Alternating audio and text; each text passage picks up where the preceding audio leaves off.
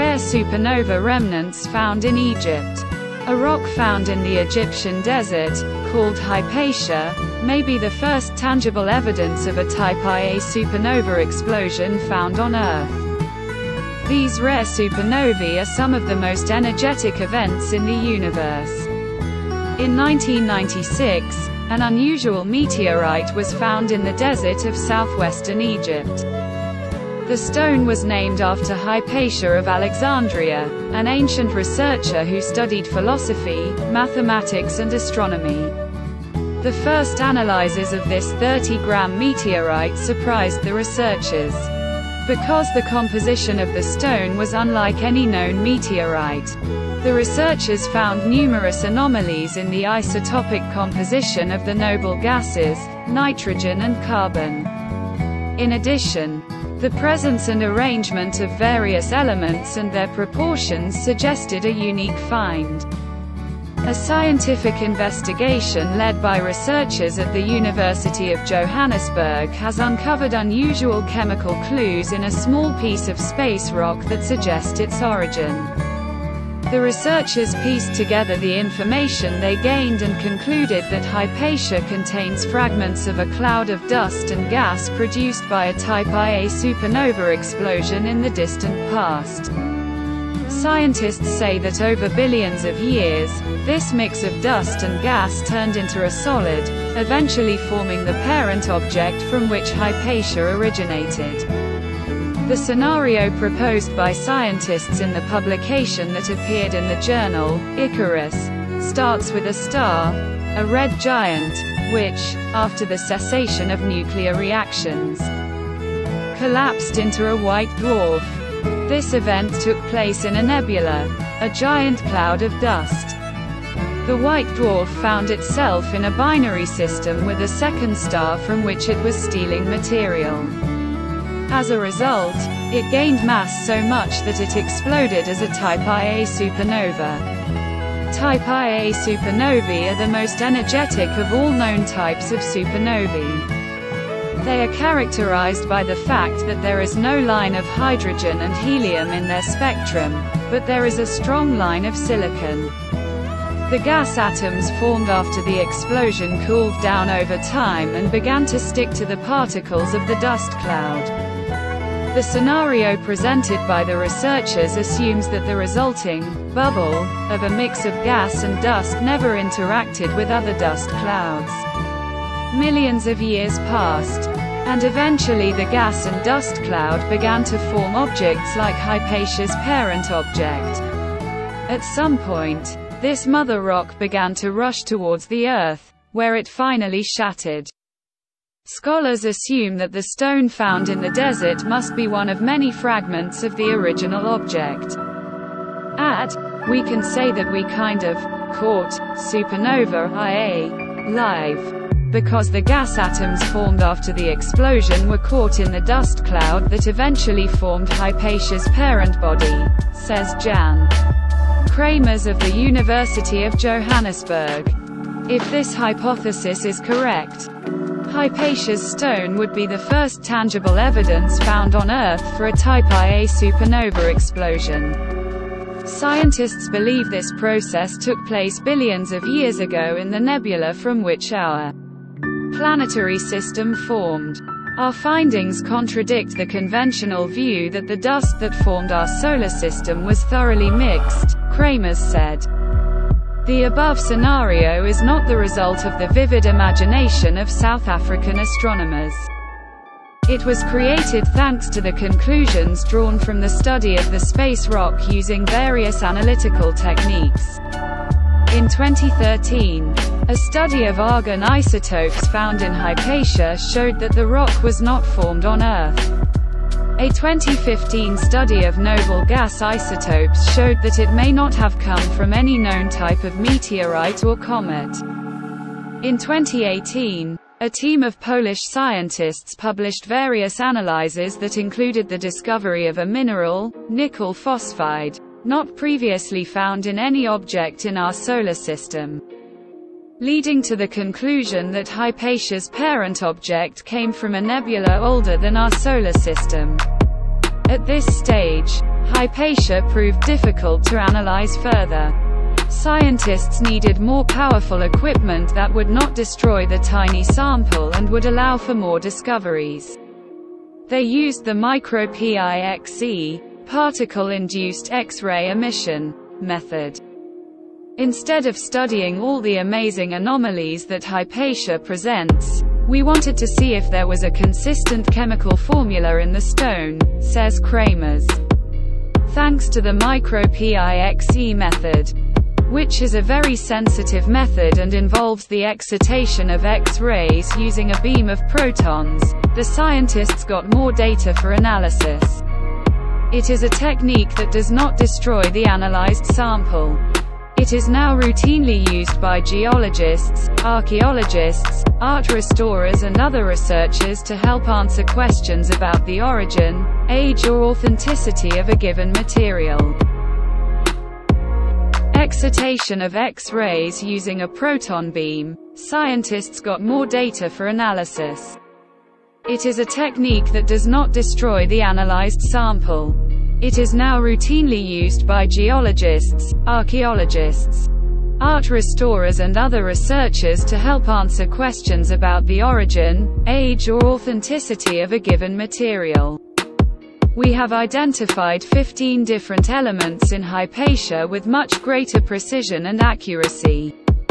This gave us the ingredients we needed and we could start the next process of analyzing all the data, says Dr. Georgi Belyanin. The first important clue from this method was the surprisingly low level of silicon in Hypatia. Silicon, along with chromium and manganese, accounted for less than 1%. Composition. In addition, high levels of iron, sulfur, phosphorus, copper and vanadium were puzzling. We found a consistent pattern of elements that is completely different from anything in the solar system. Objects in the asteroid belt and meteors do not match either. So we looked beyond the solar system, says Kramers. The researchers compared the resulting pattern of elemental concentrations in Hypatia with what might be expected in interstellar dust in our Milky Way galaxy arm. We tested whether the pattern we get from the average interstellar dust in our Milky Way arm matches what we see in Hypatia. Again, there was no similarity, Kramers admits. As a result, scientists have ruled out 4 possible Hypatia origins. The space rock did not form on Earth, was not part of any known type of comet or meteorite, did not form from dust in the solar system, or from interstellar dust. The next simplest possible explanation for Hypatia's element concentration pattern would be a red giant. Red giants are common in the universe. But Hypatia contains too much iron, too little silicon, and too low concentrations of heavy elements heavier than iron, which rules out red giants as well. Another suspect to consider was a Type II supernova. These types of supernovae spew out a lot of iron. They are also a relatively common type of supernova. But again, the data obtained from the research ruled out this suspect as well.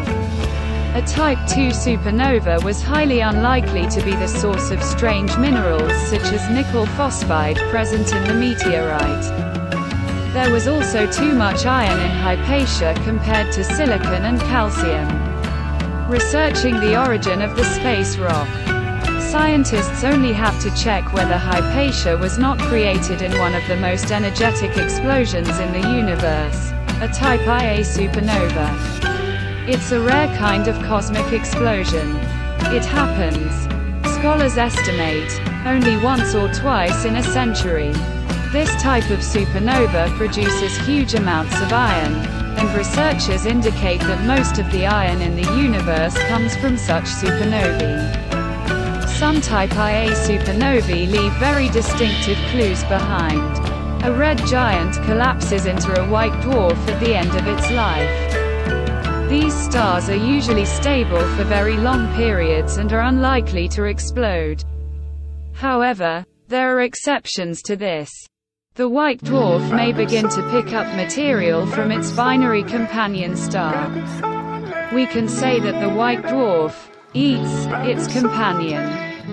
Eventually it becomes so heavy, hot, and unstable that it explodes as a Type Ia supernova, as predicted by accepted theoretical models.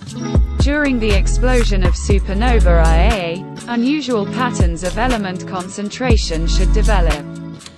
In addition, the white dwarf that explodes in supernova Ia is not simply blown to pieces, it is, as the authors of the paper put it, torn apart into atoms. The material from supernova Ia is spilled into space as gas atoms. After searching the scientific literature, the researchers agreed that this was the best match they could find. All of the data and theoretical models for supernova Ia show a much higher proportion of iron compared to silicon and calcium than the Type II supernova models. In this regard, the data obtained from the Hypatia study match the data and models of supernova Ia, says Kramers.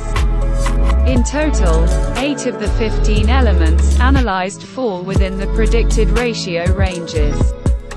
However, not all of the elements analyzed in Hypatia match the predictions.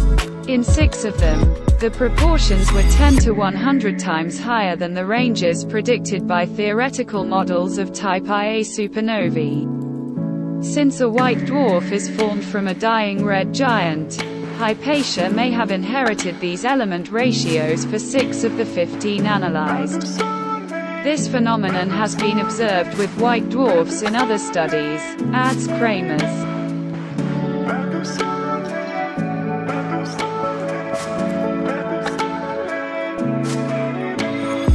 The presence of dogs in the neighborhood can reduce the crime rate for all of us. Safety in the area where we live is extremely important.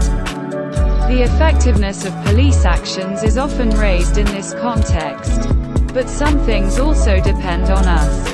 And as it turns out, there are also some interesting dependencies that can discourage criminals from conducting their activities in our estate. If you want to look for a safe place to live, choose one where there are a lot of dogs. In new research, researchers have found that neighborhoods with more pets have lower homicide, robbery and assault rates compared to areas without dogs. The results suggest that people walking their pets are essentially patrolling their neighborhood and seeing when suspicious people are in the area. The description and results of the research were published in the journal, Social Forces. Ohio State University sociology professor Christopher Browning recalls that sociologists have long believed that a combination of mutual trust and proper, local oversight can effectively deter criminals. What role does trust play here? Well, it acts as a deterrent, because it lets criminals know that in an emergency situation, residents will help each other. According to kL0ho Pinchak, who led the research, they have a sense of collective effectiveness in the context of what is happening in their area. An important issue in this context is to determine the level of mutual trust of the inhabitants of a given estate. As part of the research carried out in Columbus, the capital of Ohio, an attempt was made to determine this level. As part of it, residents were asked to assess the extent to which in their neighborhood, people on the street can be trusted. Research has shown that, compared to other settlements, those whose inhabitants trust each other to a greater extent are less likely to experience homicides, robberies and assaults. Data on the crime rate in Columbus in 2014-2016 were taken into account here. What role does the fact that a large number of residents of the estate have dogs play in ensuring safety? To recall kL0ho Pinchak again, trust won't help enough if we don't have enough people on the streets. And they are there thanks to the dogs they go out for walks with. Studies have shown that those neighborhoods with a high level of mutual trust, where residents had more dogs in their homes, there were half as many homicides and as much as 2/3 fewer robberies in public places. It is emphasized that dog owners often see each other, talk to each other, and thanks to this they are better versed in what is going on around them. As the saying goes, they have eyes around their heads, to a greater extent, and can be said to patrol the area noticing suspicious units. It was also found that a greater number of dogs in the estate also has an impact on a significantly lower number of crimes against property, primarily burglaries. Why is this happening? Dogs and, above all, their barking are noticeable, also for criminals. And it acts as a deterrent. Why would a burglar, for example, expose himself to being easily alerted by a dog, or even worse, have to deal directly with his fans? He will probably choose the easier housing estate. Importantly, it turned out that the cumulative effect of trust and dogs is even more important and has a greater impact on the level of safety in the area than even, for example, the number of young people in a given housing estate or the socio-economic conditions in which its inhabitants live.